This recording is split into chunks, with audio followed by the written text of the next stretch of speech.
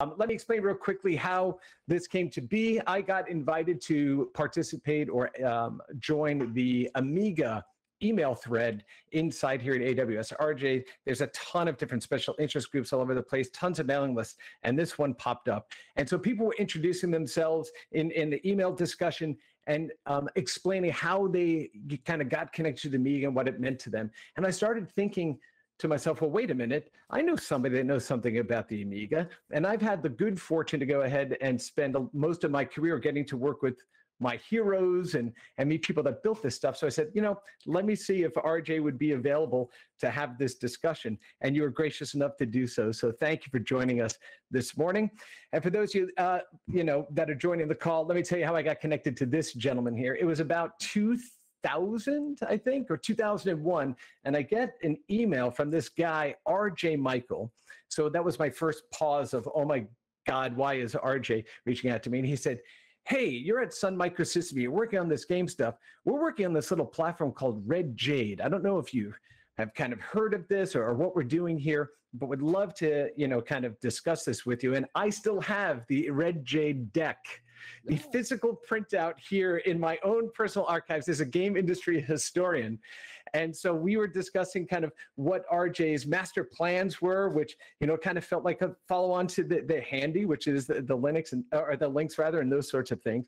And it was at that point we started to get to know each other. I was able to interview RJ for the Art of Video Games exhibition we did at the Smithsonian American Art Museum, which launched back in 2012. And and we'll talk about this later, one of the answers that you gave to the interview questions was one of the most beautiful and moving answers to why you focus on games and code the way you do. And I use it often in lectures that I give all over the world on why video games are an important art form in our society. And now I get to see you on a regular basis. There are game stuff. So RJ, I am so pleased to have you with us today. So thank you for taking time out of your day. This is a great pleasure. I'm so delighted to be here. I got to look at some of these questions, and I was going to try to think of answers, but there's a lot of questions. And that's right. Yeah, we're just gonna have a conversation. So let's start with something that you put on your own website, which is the very first game you created was actually an electromechanical game, and you posed on your website to ask you about it. So can you tell us about this first game that you made? My tic-tac-toe game.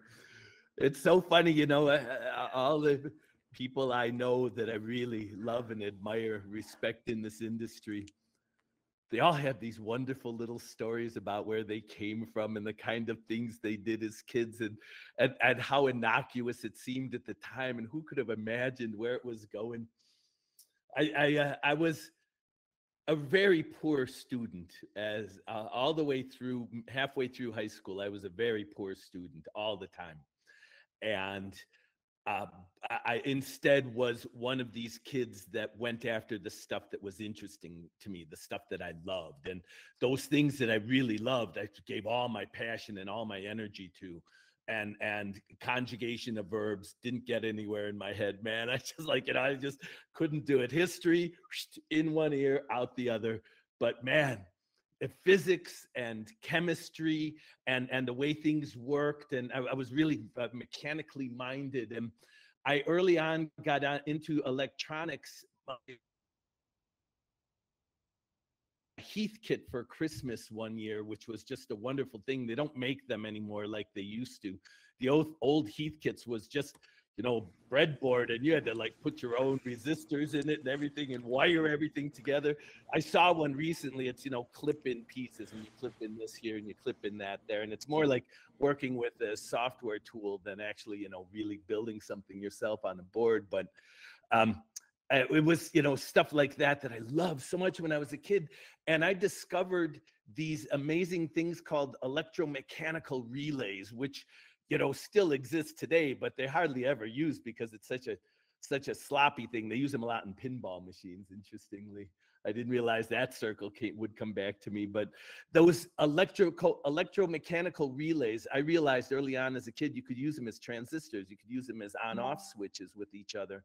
And I devised a way to turn that whole battery of these electrical mechanical switches into a tic-tac-toe playing computer where it had absolutely no algorithm in it at all. Instead, young 13-year-old me figured out every possible game of tic-tac-toe. I did figure out mirroring. I did imagine mirroring and handled that in my switches.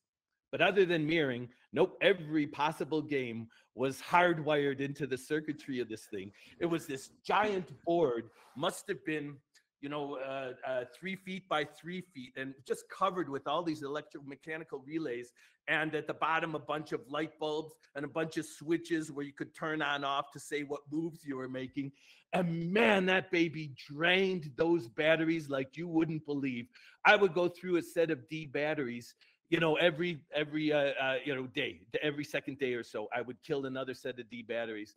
And I have 4 kids, and when my kids we were running out of batteries in the garage, we'd go over to Price Club and buy them bulk, and you need more batteries, here's more batteries. And I would just give them away to the kids. But back then, when I grew up, it wasn't like that. I grew up with kind of a pretty poor kid on the south side of Chicago, and so those batteries were precious. And what I had to do instead was become a better logician, a better engineer, and make my machine more efficient to use the batteries less in order for me be able to play with it more. And hence I found mirroring, and I started finding all these other logical reductions. If the player does this, you don't need all these other switches. You could make these moves, and et cetera, et cetera. But we're talking 14-year-old me. I started, back 13, 14 years old back then, goofing around with this stuff, and had no clue at that time what I was actually doing and what statement I was making about myself and to the rest of the world, even when I was a kid like that. Yeah, but and people forget, back then, batteries being as precious as they were, we used to have to put them in the refrigerator. We thought like that's going to help slow their drain, and we'd get a little bit more life out of it. But so look, you were engineering this stuff back when you were a kid, and that engineering mindset of wanting to build those things, but you were also very, poetic, and you use language to an incredible extent and incredible effect.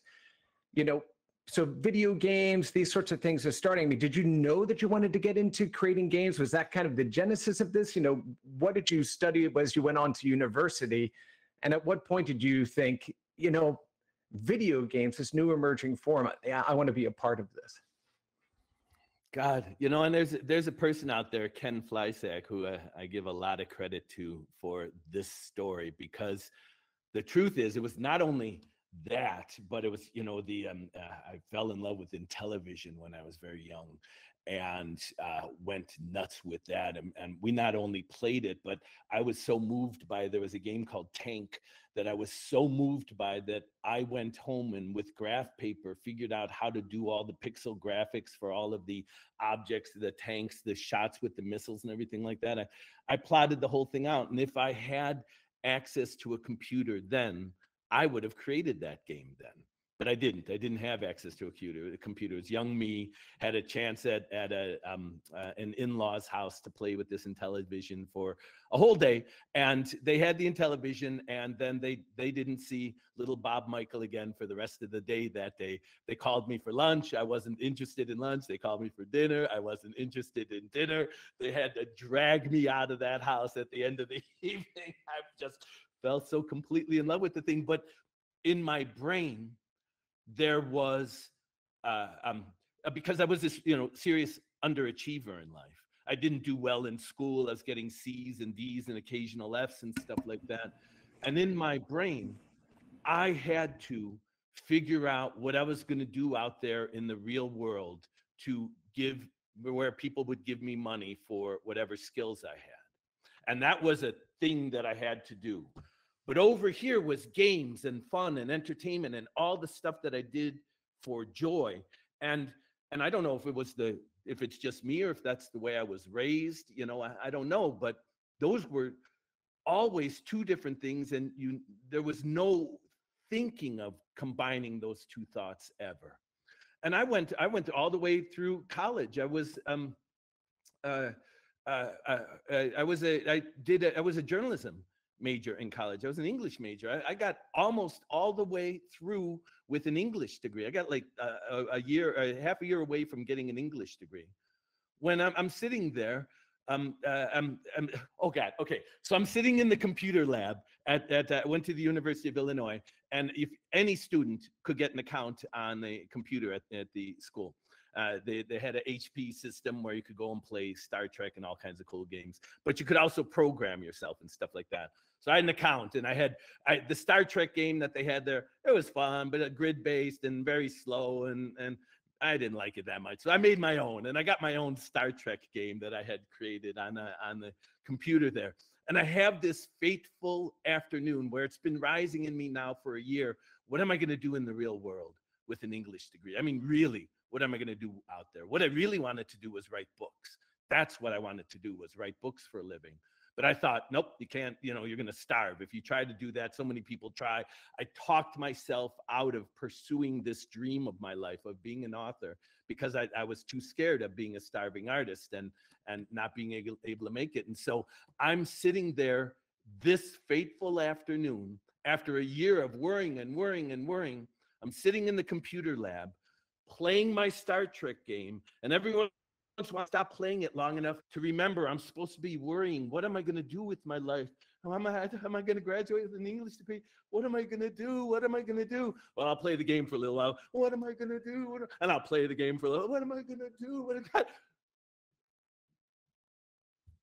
It was this brilliant stroke that struck me, and I ran immediately over to the English department and resigned, and ran over to the computer science department and asked if I could become a student there. I realized later I should have done it the other way around and had them say yes first before I resigned from English. But anyway, that's what happened. And it was too late anyway, because when I graduated, I got an English degree anyway, as well as my math computer science degree. So I got them both. I ended up with dual majors, and I got a minor in philosophy because I just loved this, the science of the study of metaphysics. I ended up taking every undergraduate course that they had, and then begged my way into the graduate courses so I could learn more and more about metaphysics. Such interesting, profoundly deep and wonderful subjects affected me my whole life. Some of the things I studied in there. And so here I am today. And I got out of school though, and I got out of school with a computer science degree and thought, I mean, I was thinking literally, I was going to get a job in downtown Chicago at a bank as a computer scientist and wear a navy blue suit with a white shirt and a red tie every day. And that's what I was going to do. And even then I'm saying to myself, I can't do that. I can't do that. And so I got this job on the south side of Chicago working at this electron beam welding company. It was so cool. It was this interesting job that allowed me to make enough money to go run away around the world for a year. I spent a year traveling around the world. And when I got back from that trip, I was once again thinking, now what? Where do I go? What do I do with all of this? I have all this art in me. I have all this music, and I can write, and I can program. I've got a computer science degree. I love games. What's the whole thing going to happen? I was talking one evening with my friend Ken. We were in an arcade, and seemed obvious to him what I ought to do. And I went and begged my way into a job at Williams Electronics and Williams to Amiga Computer. All right, so we're gonna get into that too. Yeah, hey, okay, yeah, that's a little applause right there for RJ. A couple of rings there, right? And of course, we are going to talk a bit about this. That's going to come. There's some raised hands. Oh, yeah. No. Yep. We are. I want you to ignore the chat. I'm going to go ahead and manage that for you, sir. I just need your big brain here. So, right. One of the things that we've talked about before is so many people at the dawn of the video game kind of revolution or emergence were pretty much the same way. Once computers entered our brain space, like everything else fell aside. I, much like you, excelled early on in school, and then once I got that VIC-20 at home, that was it. Grades went out the window. You spend all your time trying to learn how to speak to this machine, because if you could speak to it, you could create, what you wanted. And it wasn't just about computer science or learning to program. It was also about the art and storytelling and sharing and collaboration and all of those things. So, so many have followed the same trajectory, but you happen to go and do things that have helped shape the future for so many people that were there. So let's talk about you getting out of college and then getting into Chicago and the gentleman that ultimately helped you through the door there. So tell us real quickly, how did you get into Williams over there in Chicago? Yeah, well, it's a funny story. I'm glad you asked. I really wanted to get. I'm in this arcade, and you look around, and this is the heyday of the arcade, and there was so many really good games, but the games from Williams Electronics just stood out above all the others. You had Stargate and Defender and Joust, a lot of the really spectacularly good early games that had such realistic art, and the play, everything about them was great. Many of the companies back then were really superb, but Williams, to my eye, not only they stood out, and so I would have gone to wherever Williams was, but happily they were right there on the north side of Chicago, and so I could just walk up to the front door and say, "Hey, give me a job." And they said, "What are your qualifications?" "Well, I like games." And they said, "Okay, goodbye." And they sent me off. And I tried to get into that company 3-4 different times, was not able to find anyone inside that would have any pity on me and listen to my story of how good I was and how great I was going to make their company. And until finally, in desperation, what I decided that I couldn't get through the recruitment process, I needed to talk to people directly. And I thought if I could talk to the engineers directly, I might be able to talk my way in. So I went to the receptionist of the company and bribed her with a date to get a copy of the company's phone. I mean, she was a pleasant enough person, but I bribed her with the fanciest date we could imagine taking her out on. And we did, in fact, go out on a real fancy date downtown with a really deluxe dinner. And we went to the symphony. We saw symphony that evening. It was a really good date. It really was. It was a lot of fun. But I did. I bribed this woman a date to get a copy of the phone list, and then started calling people one by one. And by the time I got down to the F's, I found this fellow named Noah Falstein, who had some mercy and gave me a job at Williams on his project. He was heading up this project at the time called Sinistar, and I got to join his project and do cleanup. The project was pretty well along at that point, but they wanted to get it out the door, and they had all the stuff that they wished it had, special effects and cool things like that. I came on board. They said, "Yeah, go do that stuff for us." And so I did. The game is this just remarkable development. It's the first exposure I ever had to multitasking. It's got a true, honest to God multitasking operating system running underneath it, where the little red workers in the game are on a very low priority. The warriors are on a much higher priority task. And the Sinistar itself, of course, runs at priority 1. And so, and if you watch the game, if you stop and watch the game for a second, you can see it happening. The workers do, oh, think, oh, do, oh, think again, do. Whereas the warriors are like, "Yeah, I'm coming after you, buddy." And of course, Sinistar doesn't mess around. And then, of course, you've got this one. Run, coward. Right. Exactly. Right. So one of the things that you were brought in to help with then was also voice. And the first game that we saw, oh yeah, somebody said "I Hunger." Yeah, we've got that one too. One of the, the very first arcade game that had voice, and it was Berserk. And I think as the story goes, it was something like $1,000 a word to be able to kind of create this, right? The circuitry and all that stuff. And it was the first time we had heard this. Sinistar was something entirely different. It was It was emotive. It was frightening, right, to a young kid that would scream at you as you went by. So tell us real quickly, how did you, I mean, I believe you were tasked with helping them create the audio capture stuff. So you want to give us a quick little story about that? Yeah, there's a fellow out there who was the actual audio fellow, and we hired a professional voice actor to do the lines for us. We had, the script and everything that had written out with the timing and stuff, and this audio fellow, I could say his first name's Mike. I don't know if I should say his whole name, because the truth is that Mike and I were both stoners and used to get together and get real high in the office late at night and goof around with the gear, goof around with the equipment, goof around with all the audio stuff. And he had pitch bending stuff, so we could really horse around with this stuff and overlay audios and things and digitize it with different equipment, get different sound effects, weird space sound effects and stuff. And we were high, and the script was there, so we recorded me goofing around with the script, and now it's not clear anymore. It never was clear, as far as I know, exactly how much of the stuff in the game is that voice actor and how much of it is Mike and me at 11 o'clock at night in his office goofing around. Well, I would imagine that the 11 o'clock at night sound is this one.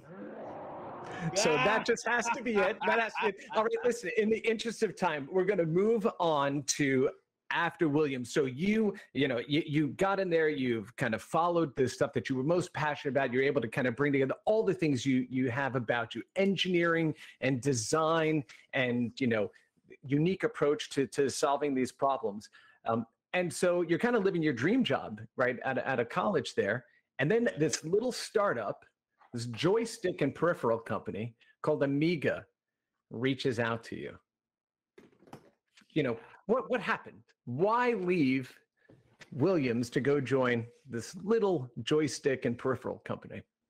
Why indeed?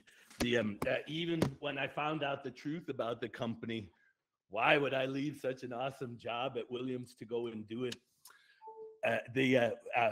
I got the phone call from Amiga. They said, we're a joystick company, but the truth is we're developing a game system, and we'd like you to come out to California and interview with us to help us develop a brand new game system. And, this is Chicago. I'm a good old-fashioned South Side of Chicago boy,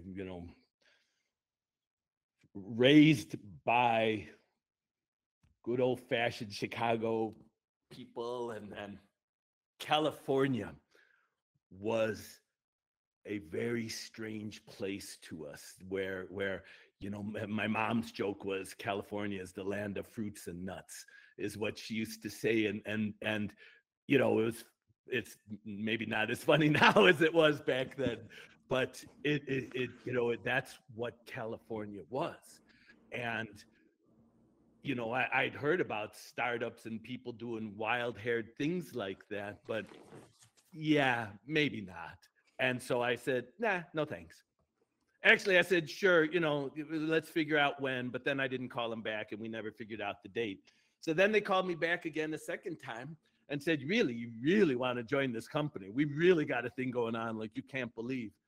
And I said, yeah, okay. And then again, didn't call their person up to set up the flight. I blew them off twice. Amiga Computer calling me, asking me if I want to come out and join their startup. And the third time I said yes, but then it's a long story, but we dropped a video game on my leg, and my knee was destroyed by it, and I was on crutches with a cast on my knee. And when they called the third time and said, come on out. And so I went out with on crutches, went out to California to interview with Amiga. Fell in love with it right away. I met first with the president and the vice president of marketing, sat down with me, and they talked with me all about the industry and what the opportunity was and what our funding was, and that we'd be able to make it. And but they said, okay, but for the proof of the pudding, you got to sit down with Jay Miner and the engineers that are building the thing. And so I went and sat down with Jay, and Ron Nicholson was there at the time. I think it was just the two of them. And they showed me the whiteboard block diagram for this game system that they were developing. But this block diagram had, they had a port on it for a keyboard. There was an indicator that they intended to add a keyboard to this game system. On further examination, I find a port for external storage. They've got an external storage planned for this game system. And so I went back to the president and I said, tell me again, game system, right? And yeah, game system. So I go back to Jay Miner. Game system? And he's, yeah, game system. That was so funny. These guys were like, from the beginning, I guess they were planning all along that, if we wanted to do something more, we could. And, Jay Miner had such good success with the Atari 400 and 800 with them being real computers and stuff like that, with real keyboards and things, that he had a greater vision for where it might go. And as I don't know if you want me to keep talking, but as his vision turned out to be great, because the Amiga was originally just a game system, but then 1983, 1984, the entire bottom dropped out of the game system marketplace, and not just the United States, but worldwide. It just got destroyed.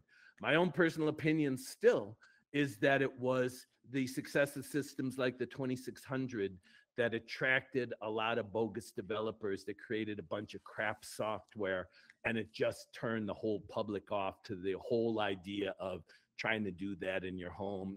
Just go to an arcade and spend the money to have an experience there. Yeah, no, I mean, the bottom died, and we had a game system on our hands in an environment where absolutely no one wanted a game system.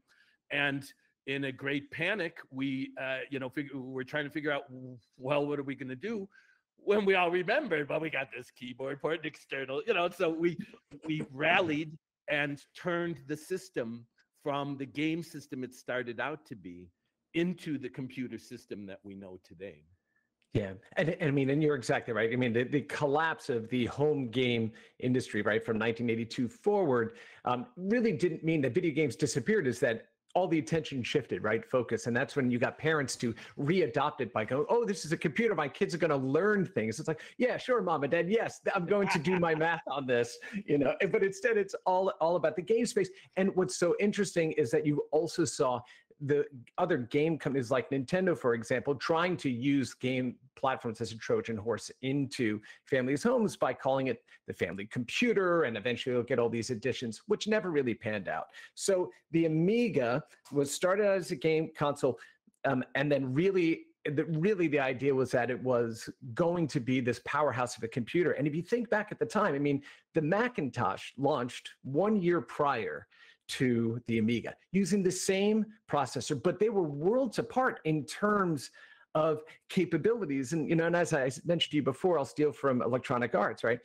You and your team really saw further than the rest of the industry did, almost to the point where people didn't know what to do with it. Like, this thing is so advanced, like we're not sure where this kind of fits in the world, So when you talk about bringing those teams together, and one of the key things for the Amiga platform was the user interface experience, intuition. So can you talk to us a bit about, the operating system and intuition? What were the grounding kind of tenets or thoughts behind your approach to creating that environment for this powerhouse of a machine? Oh, God. I've done a lot of things with my life, but I may so far be pleased most with intuition, and was an answer that filled a desperate need, and where it felt like there was only one way to pull it off, and everyone got out of my way and let me pull it off, so then it could actually happen. We said collectively that we're going to turn the computer into from a game system into a proper computer that we're going to sell on the shelves. But if we're going to do that, we can't possibly do that without a user interface. It has to have a user interface. All of the other pieces were there. We had a full preemptive, honest to God, full-on preemptive multitasking operating system under the hood, full device-driven, and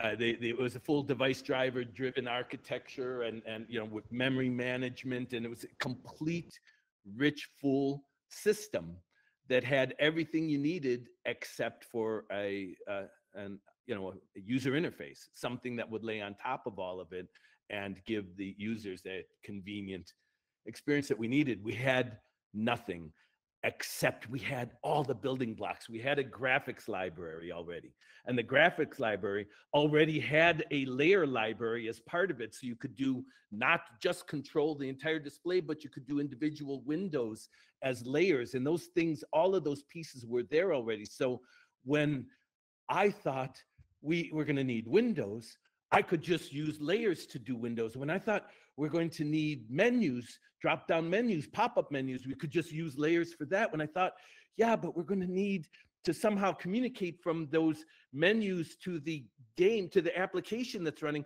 Well, we already had an event-driven input system that already existed. All I had to do was plug into it.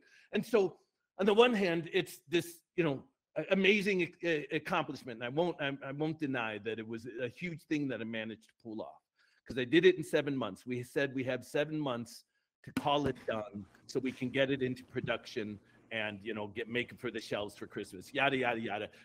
Go, you got 7 months, go.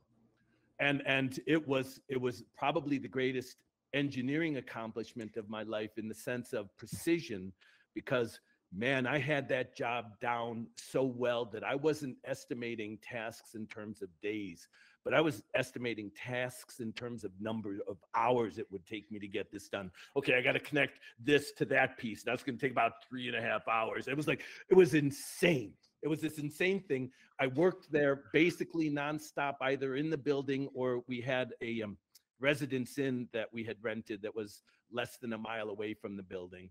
So I didn't have to drive the 45 minutes back and forth to my apartment. I slept in a residence inn right there on the property practically, and they brought me meals so I didn't have to go out and eat. And it was just an astonishing thing, and I'm delighted that I managed to pull it off. And we were able at the launch of the Amiga to have a full, complete user interface that was not only complete, but it had even some unique features that I got patents for that other operating systems have since duplicated. But we not only created a user interface based on what I understood the state of the art to be at the time, but we even managed to invent some stuff with it. But I did have in my mind the state of the art, what that was. I'd seen the work that had gone on at Slack and at seen the work that with Apple on the Macintosh and the Lisa and stuff like that. I had a sense of what kind of building blocks you would want in order to create a usable interface. But we immediately, as soon as I started thinking of the problem, we shut me off from the real world and put me in a dark room with a pad and a pen to invent the entire thing from scratch. And I didn't look at anything. I didn't even look another user interface in the eye during the beginning design stage, because I wanted as much as possible to have it done as cleanly as possible. Then I would be able to claim ignorance to someone else's patents later, because I simply didn't know. I had no idea what was out there. I just came up with what I finally managed to come up with. But yeah, it was an astonishing thing. 7 months of nonstop, practically 100 hours every week, 100 hours often, and practically every week. It was 100 hours for 7 months. Baby, what a thing. Gosh, incredible. And so, all right, so you built this interface. I didn't realize it was 7 months. First of all, that's just insane on its face, right? But a good point for everybody that is joining us today to remember, you know, RJ's kind of journey into where he was at Amiga. Don't close your ears and your mind to people that may not have all of that experience coming in, but want to do great things in the world, that are going to throw themselves into it, right? It's important that we make sure we listen to those ideas, because in a lot of ways, I mean, you know, you guys and gals at Amiga didn't know what you didn't know. You just knew what you wanted to do. And right. And so you just went off and you did it in spite of everybody else, you know, is saying no. And really things that kind of changed the way we thought about system architecture, right? The software and hardware didn't seem to be separate thoughts, right? At Amiga, it was really everybody in on design. Can you speak to that briefly? Yeah, and also, by the way, this is, again, we're talking about the early 80s. This is long before the internet craze, the investment craze, people spending $10 million on a sock puppet commercial at Super Bowl. You know, it was long before all of that insanity. 3DO, when we get to 3DO, was a system that was sold. It was sold on vapor. You couldn't do that back during the Amiga days. It had to be a real system. You had to show up with, you know, real hardware and real software and stuff like that. For me, the most amazing thing about the Amiga was the way it was this labor of love for everyone, not just the hardware and software designers, but even the business people, the people that we had this one accountant who we gave her the job title of chief firefighter and gave her an actual firefighter's hat to wear around the office, because she was constantly putting out our, you know, the flames we owed people money and stuff like that. It was just an astonishing group undertaking. But it was even more than that. It was all of the software companies that got involved with it because they really loved it and they wanted to be part of this new thing that was happening. EA itself became so enamored of the Amiga that they put huge numbers of resources behind it. And it was perhaps EA more than any other influence in the early days that helped the Amiga get established, because they were giving so much of their energy to it. And it's not just games, which everyone, you know, of course the games, but Deluxe Paint became a legend in the Amiga story. And it's just, you know, this astonishing thing that Electronic Arts did for all of us. It was that group effort. It was everyone believing in it together and making it happen together. One of my favorite stories of that is the Amiga has line draw, because one of the hardware people said, you know, if we just mess with the system, the hardware system, just a little bit this way, we can turn it into a line drawing system. And it was like an invention of Dale Luck, one of the software people, and the hardware guys. We're minutes away from we're supposed to go to tape out with the hardware. They should have said, oh, hell no. And instead they said, let's give it a try. I mean, that's the kind of spirit it was, where today, you know, in a company, a more logical, correctly thinking, let's not lose money company, they probably would have said, oh, hell no. But man, we would just go for it with stuff like that. We said, oh, if we're going to get the machine out, we have to have a user interface. You got 6-7 months. Can you do it? Sure, I could do that. Get out of my way. Let me go crazy. How hard can it be? It's just a bunch of windows and colors on the screen. It's not a problem, right? Okay, all right. So, you know, it's this joint effort. Everybody's in on the mission. The Boing Ball demo is shown, and people like, we have no idea how you're doing this. There's got to be another machine kind of running this behind. And it's at that point that Amiga is kind of finding a difficult place to get a toehold, and now it's a funding problem that has to happen. And so, enters Atari, right? And briefly, because I've got about 20 minutes, I want to get you through this and then talk briefly about the Lynx and the 3DO, and then open up some questions and answers for everybody. So Atari steps in, they offer you a lifeline, which really wasn't a lifeline for Amiga. Can you talk about that briefly if you're able to? Yeah, and I'll be brief. Sorry, I know my stories. But Hey, don't apologize at all, please. So we're running out of money. We the initial funding dried up, and we need to retarget the system, and the people didn't believe in the new system, yada yada yada. And so we're getting desperate for money. Meanwhile, there's this drama that has taken place elsewhere in the industry, where this one family had been in charge of Commodore, but Commodore Computer, which made the Commodore 64 a hugely successful system, they were they had a big falling out with each other, and this family instead moved to California and bought Atari, hoping to figure out a way to use Atari as a weapon to sink Commodore as a corporation.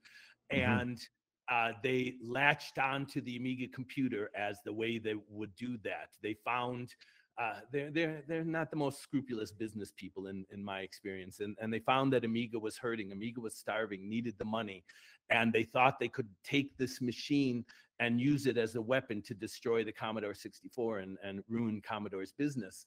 And they were just real nasty negotiators, heartless negotiators, because they simply didn't care about the people. They just wanted to get their hands on the hardware, to simply use the hardware to destroy the C64. And so it was mean and cruel and painful, and we all watched the company fall apart in front of us, and we all knew, well, not the whole company. I was on the other side. They were already thinking of me as a director for the software group at this point, and so they were including me in a lot of these discussions, and it was desperate. It was looking really desperate.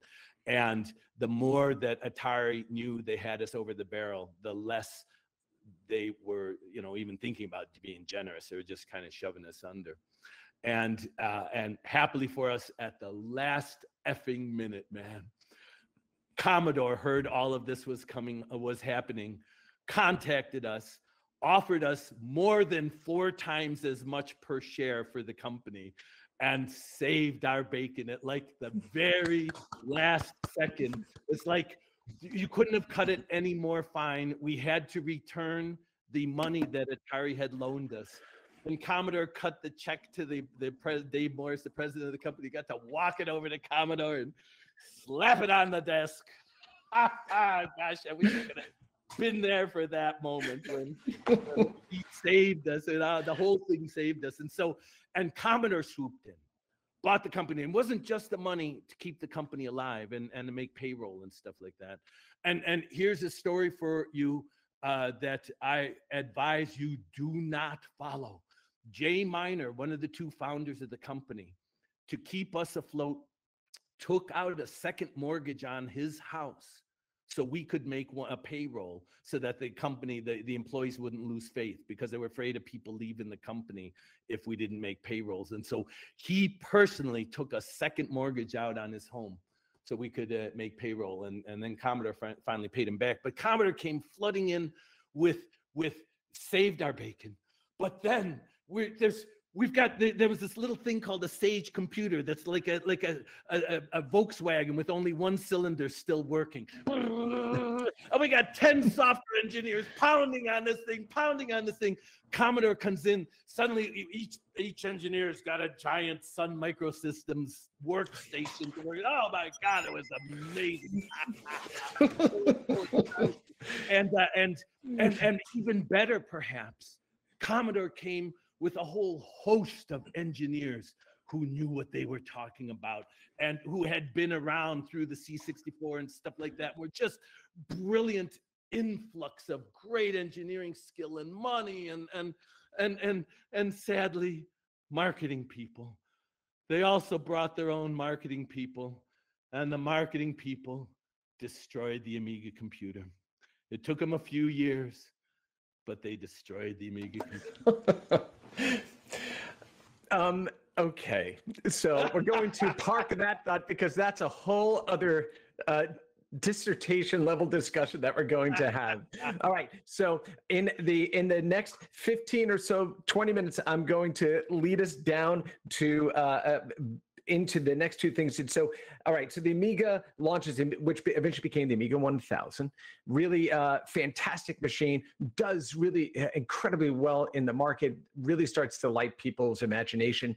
And that success then started to breed the, oh, we need to have a line of Amigas to fit any, of the different segments that we want to go after, which then also created confusion in the market of, wait, well, if I get this Amiga 500, it doesn't have this much.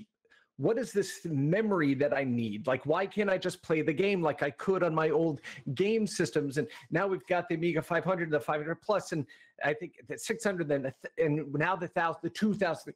So now it's this, we've got this success, but now we're going to spread ourselves thin. What was, apart from marketing, what was the kind of, when you saw that decline, what was the moment that you said, okay, it's time for me to leave Amiga and go on to do something else with my friend, specifically Dave Needle? Mm-hmm. Well, before Dave Needle came Dave Morse, who was our fearless leader at Amiga and was my fearless leader for 2 other projects after that with Dave Needle and Dave Morse together. The 3 of us, we were an excellent triumvirate. Needle did the hardware, I did the software, Morse did the business. God, it was amazing. But before all of that, after Commodore bought Amiga, they cut the head off, gave Morse a payout, and put their own person in charge of the company. And so I was having lunch with Morse a little while after that, and he looked at me kind of slyly. And so, how's things going at Commodore? It's great. Amiga's still wonderful and all that. And he says, you're making a lot of money, having a lot of fun there. Yeah, I'm making a lot of money, having a lot of fun. Could you make more money if you were working for companies that were developing? Yeah, I probably could make more money if I were. Well, maybe you ought to consider it. So he talked me into it, and I quit Amiga when the quitting was good, and started hiring out my services to software companies that wanted to develop Amiga games and Amiga, applications and stuff like that, because who would know the API better than, one of the people that had actually developed the API. And so I went off on my own and did independent work for several years, taking advantage of my Amiga knowledge.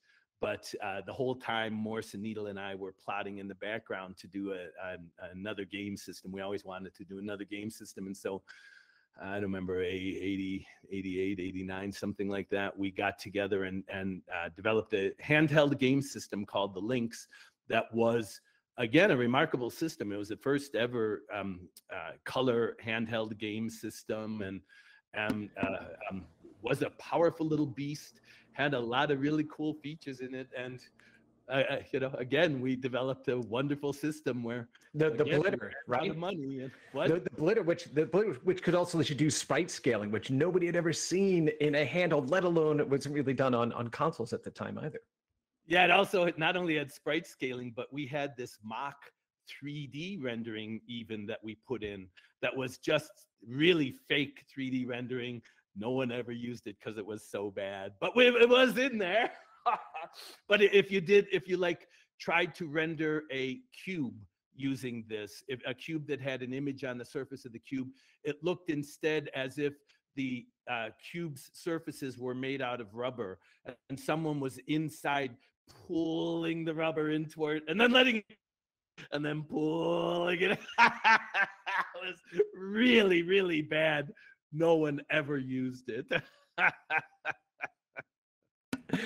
Okay, so you guys get together, you create this thing, and Epix is the company that you're at now, and they're funding this. And Epix was known for video games in the early days and early computer games. So now they're going to go build this piece of hardware. Then something happened, and once again, the team was looking for money. And I'll even play a different one. Here you go.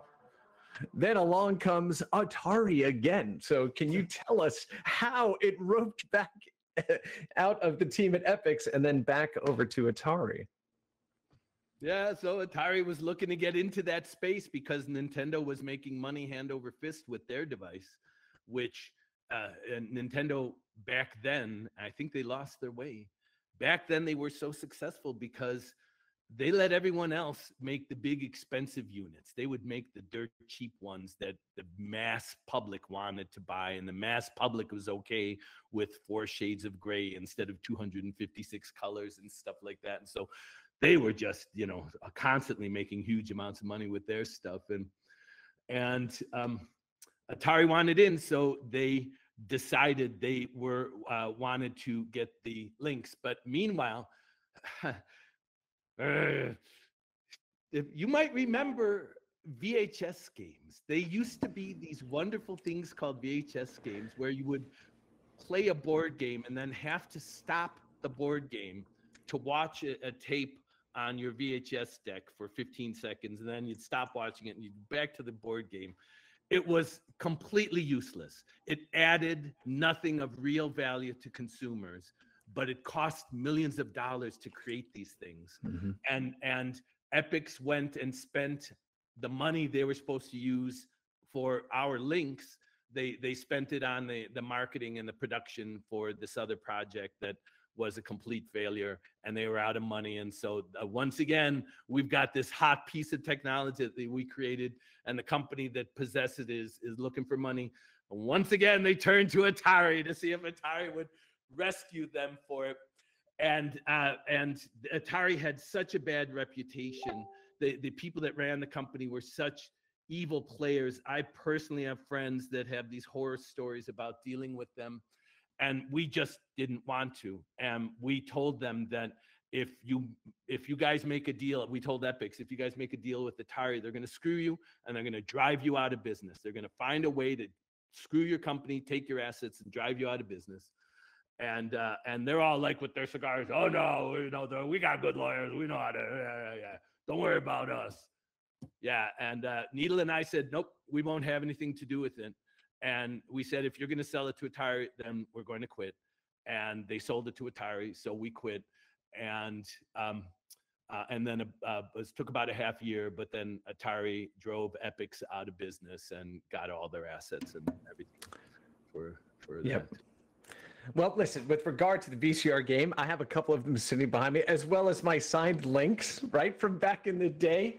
So, it's my house is littered with, all of the crazy invention, not the VCR game, right, of your life. So now, okay, here you are. The Lynx goes back over, or the Handy, as the product was known, leaves Epix. It goes over to Atari. They remodeled it into the Model 2. You and Dave are now out of the company. Yeah. Enter 3DO, which that was the very next day. And I remember the stories. I remember the napkin stories, right? So please share with this audience here, how did you guys decide to not only do this, but what was the discussion you had around that napkin that set the 3DO in motion? It started much earlier when we were doing the Lynx, because our call with the Lynx was as dirt cheap as possible. We wanted that gorgeous display that the Lynx ended up having. And it was after meticulous work, finding just the right display, just the right reflector, dozens and dozens of attempts at it. I have some of those attempts. I have some of the early Lynx prototypes too, from the early days when we were trying to figure out the initial case. And I've got such stuff. Oh, Chris, you mentioned Red Jade. I'll show you some of the Red Jade stuff. That's another preservation project, not for this audience, but yeah, we'll have that discussion.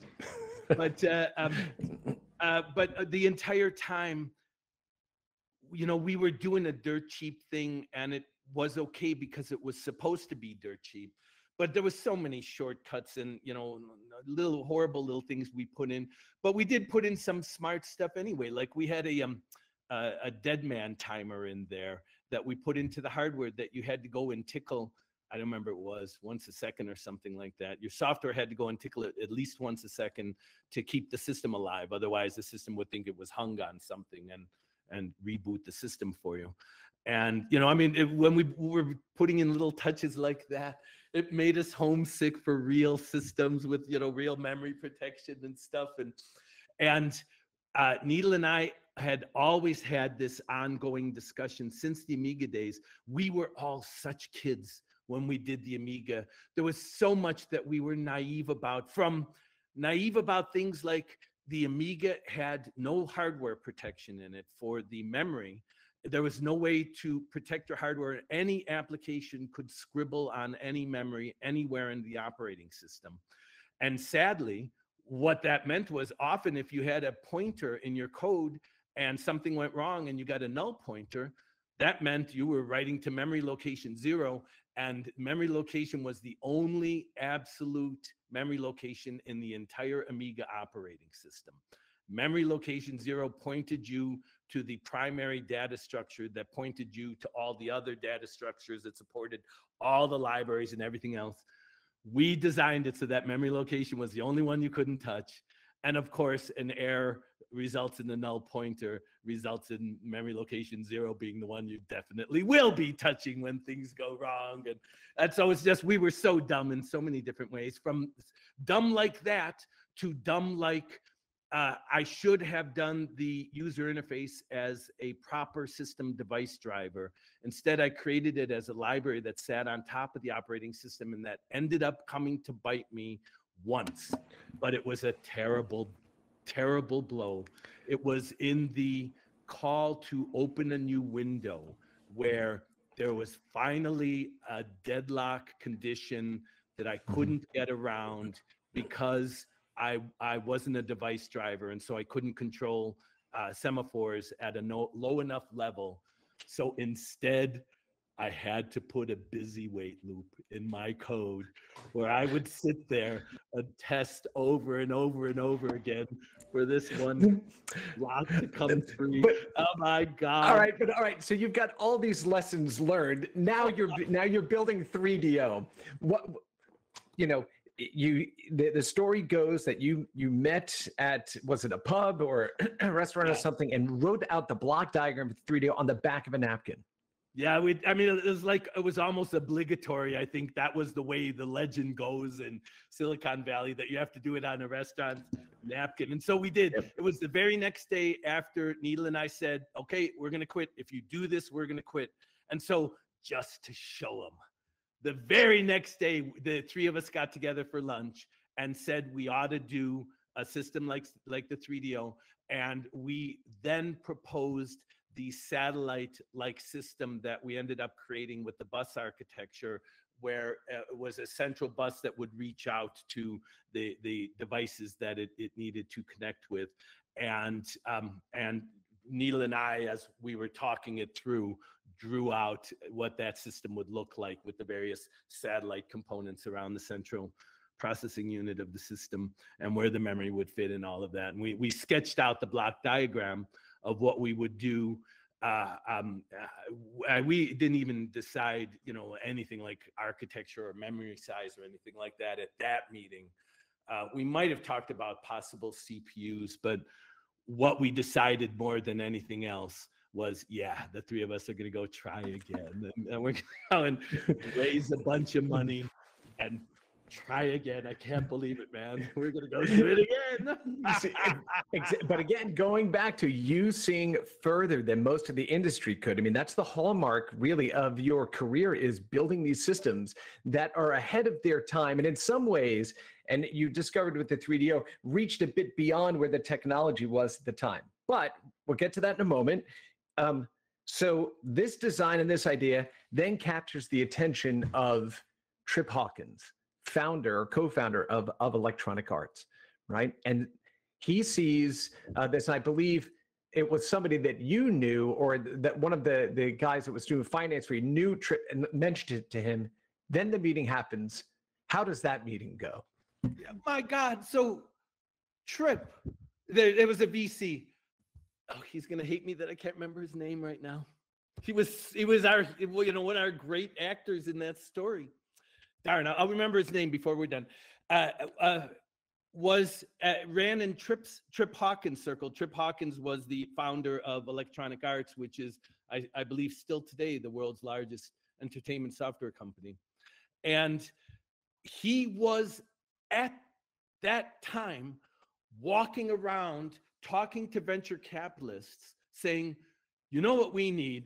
I'm fed up at Electronic Arts. I'm fed up with the fact that we can't develop a game at EA.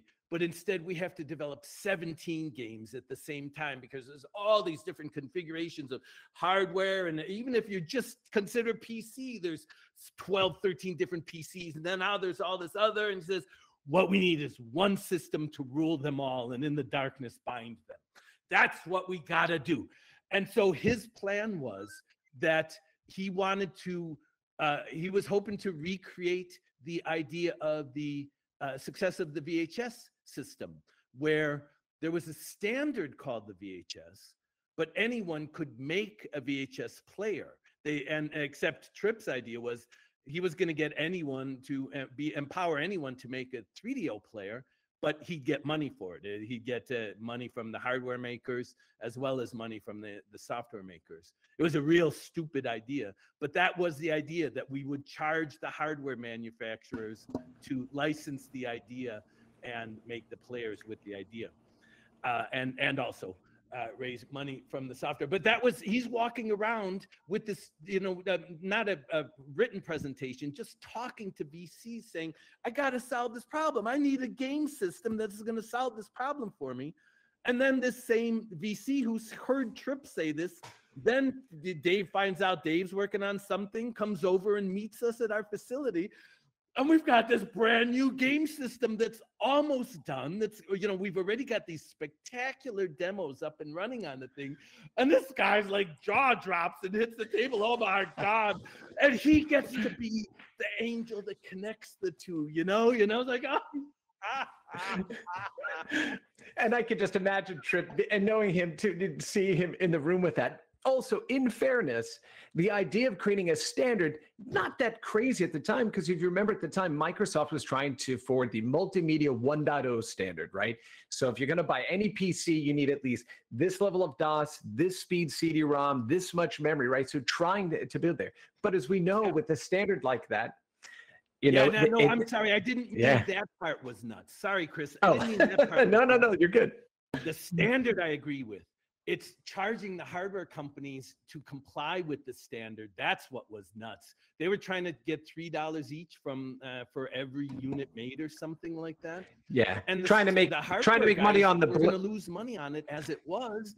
It turned out, instead of us charging the hardware people, we ended up giving money to the hardware people to try to make it more palatable to them, because they were, hoping that their investment would pay off in the long run, and that, that enough people would get behind it that they'd make money in the long run. But in the short run, all the hardware manufacturers were losing dough off of it. That's the part where Tripp miscalculated how that, because at the same time, it was one of the great, never-ending debates of the 3DO, how much memory to put in the thing. Mm-hmm. And at one point it was only 1 meg. Then at one point it was 8 meg. Then it was 2. Then I think we ended up with 4, if I recall, is where we ended up. But we'd constantly sit down at the whiteboard and say, if we're going to put this much in, unit's going to have to sell for this much. And one of the hardware people, who I despise, would constantly stand up at the whiteboard and say, yes, but in 2 years, memory is going to cost only $1. No, it's not going to cost only, it's still going to be $10. It's still going to be, and instead it'd be $15, and memory was always the bugaboo. I spent a bunch of years at Sony. I made really good friends with this wonderful player at Sony named Buzz, and Buzz Burrows. Buzz is my favorite thing that he ever said to me over all the years was, he said, this is back 10 years ago, 15 years ago now. He said, I don't know anything about the PlayStation 10, except I know one thing. It doesn't have enough memory. That's also very true. And also, the hidden gem for me on the 3DO library is this wonderful game called Twisted. Really the very first interactive game show that really showed what you could do when you mixed, a traditional type of game with video. Okay, so in the interest of time too, I'm going to rip through. So we know what kind of happened with the 3DO. It makes its way out into the world. It comes out really at a very high price based on what it could do, and it starts dropping the price quickly. And then you start to see other companies try to jump on board, and the Sega CD comes out, and it kind of stalled the market. It was in that moment where you had the Jaguar by Atari and you had the 3DO that sat in between the 16-bit and the next generation 32-bit systems. Still a lot of love for the 3DO. So we're going to jump into Q&A for a minute, but I did want to share with everybody this one interview piece that you and I did. Wait. Go, please. Can I real fast? Go, if you haven't seen Twisted, go look up Twisted. It's a remarkable accomplishment. It is. I loved it. It is the game that my family and my kids consistently played, right, on the 3DO. It's like, it is the gem, one of the gems in the library there. So definitely, everybody, please give some love for Twisted. Okay, so here's one last piece I wanted to share about you before we just open it up real quickly. And we're going to do, if people want to post their questions in the chat, I'll start going through them. So you can start now while I share this one last thing. RJ, when I had you in the interview chair, I asked you about why you love what you do and, you know, how you internalize that. What is it? What is the meaning, your meaning for this? And, you know, throughout the discussion we've had here today and knowing you, you know, your whole thing was you wanted to change the world, to make it happier, to bring joy to people, to kind of push the bounds of things. And I asked you about code and how you thought about code. And your response was, when I write code, I write it like I write a good story. I want people to know what my intent was. I want them to be able to follow it. And so I write code like I'd write a good story. And when I see it execute, it moves me profoundly. And that is one of the answers throughout all of that work that you can see verbatim. I can recite it because it speaks to the essence that of so many of us that grew up being empowered by video games and systems as children and made it our life's career. Can you expand on that? Do you still feel the same way today as you did, that, you know, naive, we don't know what we're doing, but damn it, we're going to change the world engineer at Amiga? You know, Chris, is one of the things that makes me happiest about my career is I've always kept not just a finger, but a whole hand in programming. I long time ago created Mical.org, www.mical.org, and I had to learn Perl so I could be my own sysadmin. And I did SIMD programming at Sony. Oh my God, if you've never done SIMD programming, what a mind messer that is, man. And even at Sony, I've been at Sony, at Google now, I have created a tool that I've been had some huge success with recently with the natural language stuff, and wrote a tool that is an interesting way for exploring the capabilities of natural language models. And I single-handedly did the back end myself and did just what you said. I said, whatever, how many years ago that was, that's what I do. When I need to write a program, I sit down and write the whole thing out first in comments, and not cheapo little comments, but I write full prose. I'll write it out with, you know, full periods and tables where I need them and stuff like that. And then filling out the code is simply a matter of filling out what the comments tell me to do. One of the things I've learned over the years is not to start from the top, but to start from the bottom. It's one of the big mistakes that we made with the Amiga computer. One of the reasons why we were so happy to have a chance to do the 3DO, because the 3DO gave us a chance to do that full multitasking device-driven operating system again. But this time we did resource management and memory management. We did everything right the second time around.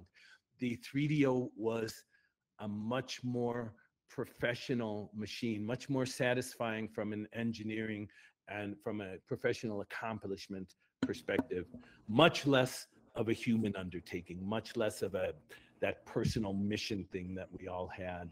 3DO was about making money, was about getting a good system out there would make us all rich, you know, and stuff like that. We wanted to do a beauty system, but we wanted to. we wanted it to be a rock solid professional device. We were not going to have the kinds of crashes that the Amiga had. But I've learned the hard way now to start from the bottom. And now when I write code, the first thing I write is code that fails. And all my code fails right from the beginning and returns error messages all the way up to the top. Nope, fail, fail, fail. And then I slowly go and fix the failures one by one until finally the whole thing is working for me. And then I'm happy. Amazing. Amazing. All right, RJ, I have taken enough of your time. Thank you so much. I'm going to put a little applause in here. Thank you, my friend, for taking time with all of us today. And I want to give people the chance to ask questions here. And again, I mean, you are just an incredibly inspiring human being apart from all the work that you do. So it's a privilege all of these years. All right, let's go first question. The Amiga is kept alive today thanks to its vibrant community that continues to develop new hardware and software. Do you keep up to date with what's going on with the Amiga? Yes, I happily keep up to date with what's going on with the Amiga. There was, for some reason, when the 30th reunion started a bunch of years ago now, it's cascaded into this thing where Amiga user groups all around the world want to have their own annual reunion party, and it's like now we went for 2 years off because of the quarantine, but they're already now announcing them to happen later this year, and it's going to start up again, and it feels like that same thing.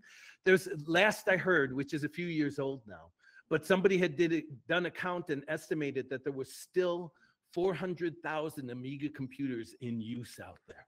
400,000 people are working with the CPU that clocks in at 7 megahertz, baby. Not gigahertz, megahertz. Megahertz. Oh, I know. I know. It's so wonderful when you go back and you're doing talks and stuff and you explain to people, no, this thing, had not the Amiga, but when you talk about older, it says 5K of memory. And you go, 5K? Yeah, that's 16 times smaller than the icon you click to get on the internet, right? So that's wonderful. All right, next question. My first experience of VR was flying aces on virtuality powered by an Amiga 3000. What's your take on modern VR today, and why do you think it's taken so long to take off? Oh, sadly, people aren't going to like me for saying this, but sometimes I think VR is never going to take off. I've seen it now in my career 3 times. This is the 3rd time that they're trying. And this time was the biggest and the best. This time they had televisions in the home with, you would be able to find people that actually had the goggles in their home. We saw theater after theater convert to being able to do that for us. And it lasted for years, but it's all dying out and it's all going away again. And I don't know exactly why. I probably could pontificate on this for an hour if we wanted to really get into depth about what's going on. But I think finally why it'll never really take off was represented accidentally in an early Oculus commercial. I saw they had, I can't remember, some rap star is at a party. And you can see the party's going out through the back. There's a sliding door and there's a swimming pool back there and people are partying. But the rap star is in the foreground wearing an Oculus and looking at a TV. And someone opens the sliding glass door and says, "Hey, bro, come out and join the party." He says, "No, I'm busy watching myself perform." And cut to, and the person's right there on the stage watching the rap star right from 5 inches away. And it's a spectacular thing to see. And it was so cool. Yes, you're right there on the stage and you can feel the energy of the performance. But what I saw was a whole party of people out there and some guy coming in the door. Yep. "Hey, brah, come and join us." And I think that's what's always going to be the thing about VR, is that to enjoy VR, I have to do this. And I don't want to do this when I'm talking with you people. I don't want to. RJ, I agree with you. Just as an aside, the thing that we forget is that we are tactile creatures. So much of it's human. I mean, there are studies done that show, infant mortality rates for orphans that are not, picked up and catered to. We literally are creatures that die without contact, right? The best controllers we have are our bodies, the physicality of our world. We have to remember that's part of what makes us human, is that that physical, real connection.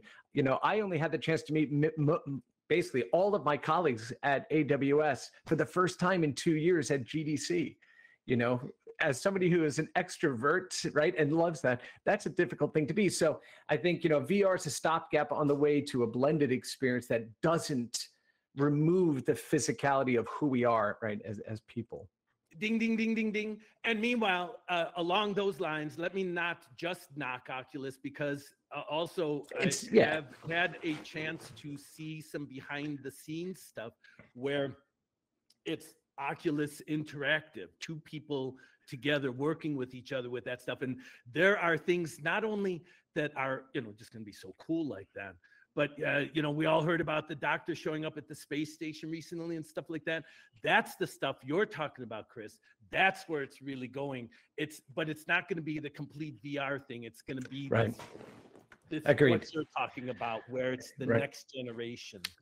Yeah, I think so. All right. And this is a question I will ask for everyone. You don't get to answer it. I don't think we have a mechanism, but it's a question I always like to ask when I'm giving a public speech and we're talking about VR and all of this stuff. The question is, could you imagine a world where you have access to all of the world's internet information, all of the information of the whole world, and all of your own personal information in great detail? So when you're at a party, some person is walking across the room from you at the party, your brain is telling you that person's name is this, and that person's spouse is this, and has this kind of pets, and yada, yada, all of that stuff. Can you imagine that you could have access to all of that information all the time? But the cost is that you have to have a physical jack. You have to have an actual physical jack in your body that connects to your nervous system. Would you pay that price and have that physical jack in order to get all of the information of the world? All right. So you and I are going to have that discussion, certainly, because then the thing that I challenge you with, and I'm going to go on to some more questions before we run out of time, is then having all that information also means that we remove another piece of who we are as human beings, which is the element of discovery, of delight and surprise, of common connection. That's the stuff that creates those chemical bonds in your brain of, I didn't realize I knew you for all of these years, and this is something that we enjoyed together, because we are complex, wonderful, messy creatures. And part of the joy of getting to know each other is discovering those things. So, all right, let's park that one. That's more philosophical. We'll get to that one. If you could, well, thank you, sir. If you could snap your fingers and change one thing about the games industry today, what would it be?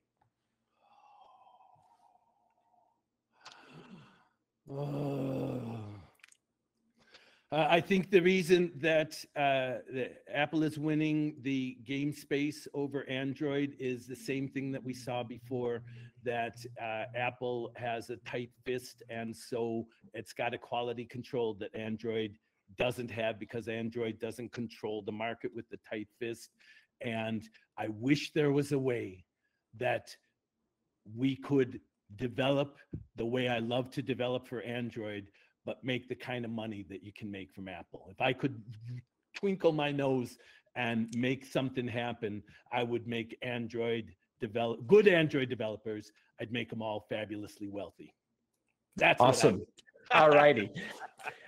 All right, next question. Which engineers from the Commodore handoff did you admire or felt confident with them keeping the platform alive?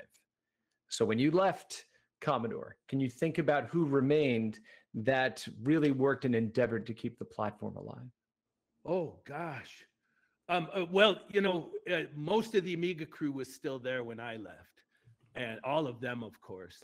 But I simply, honestly, can't think of a bad actor over on the Commodore side of the engineering staff. They were all just brilliant. I mean, there was some people who didn't adjust and were more Commodore 64 thinking people.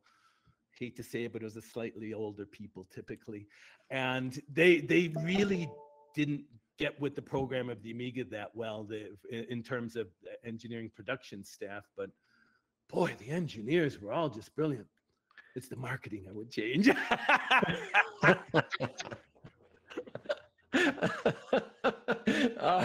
All right, RJ, what are your ideas to improve diversity in the video game developer community? Do you feel that we're trending as an industry in the right direction? Boy, that's such a great question. Because, you know, I've for many companies now in a row, present company included, you know, that's been such a major issue to confront, both at the hiring level, which I'm delighted to say at my level, we go so far as I'm part of the hiring process at Google, and I personally go so far as to completely anonymize the candidates that come in front of me. So I don't even know the candidate's name most of the time. And not only, I mean, do we hide all the gender stuff, but I don't even know the candidate's name because you can get away with that stuff. But the truth is they don't show up at the door. There's not diversity in the population. It's not just that the companies aren't doing it. What we need to do, I believe, and there's stuff like STEM and STEAM that are making this happen that I'm personally behind. Plus there's this whole women in the industry thing that I've been a big supporter of Google for 5-6 years now. But it's efforts like that, because even that one, there's a person over at Sony that is one of the big producers over there that's helped us with women in the industry a lot. Connie Booth. She's just a brilliant player who shines at that kind of job. And you know, I've been working with them a lot with that stuff. But you know, we're all aware that it's what we really need to do is change our thinking at the deepest levels. And I did that in my own house. I managed to have kids that went all over the place in terms of science and engineering. And actually, I didn't end up with a single engineer, to tell you the truth. Me either. No Star Wars, no real like super video game people. But you know, one of the things that like my daughter, when she was in Girl Scouts and she was little, she's off in college now studying marketing too. So we'll have to have a conversation with her. Girl Scouts actually created an interactive entertainment badge. And so I went and spoke to a bunch of different Girl Scout groups about why we need more women in games, why we need more girls in STEM and these sorts of things. And their troop, we went and made a little Space Invaders game where each of their faces were one of the invaders, and then one of the girls was the cannon at the bottom. And they were amazed that this was so accessible to them. And what made it tangible was the fact that these tools are readily accessible now to anybody that has an idea that they want to bring to the world, which kind of goes back to the ethos of the Amiga and the work that you know, kind of did, which is how do you empower people through technology to let them express themselves and to make the world a better place, right? Yeah. And you said something earlier. I think we're probably almost out of time. Let me repeat something you said before, because it's something that I've been, you know, thinking deeply about now for decades. And I think the one thing that has been my prime motivator over my whole life is that I just love to make people happy. I love to increase the joy around me. And yeah, you know, as we've said here, we didn't really dwell on that too much, but that was my prime mover for joining Amiga and for working as hard as I did. And it wasn't just me. There was a lot of us in the company that were doing it because we wanted to bring computing power to the common person. We wanted to be able to you know, power and all of those capabilities and games, wonderful entertainment and stuff, but low cost so that any person could afford it, any person could play with it. We were starting out with entertainment, but then when the stuff started happening, like deluxe paint and the TextCraft and all these other things that people were doing with the Amiga, we were empowering people all around the world to get involved with this. It's one of my great joys in life. Still to this day, about once a month or so, I'll get an email from someone, my gosh, you know, it's the Amiga that started me in my career, and I became a graphic designer. I got into hardware, whatever, you know, something. Yeah. And I could not ask for something better than to know that all that hard work that we put into it actually did that, made people better versions of themselves, help them become more enriched and powerful than they might have been otherwise. God, it just...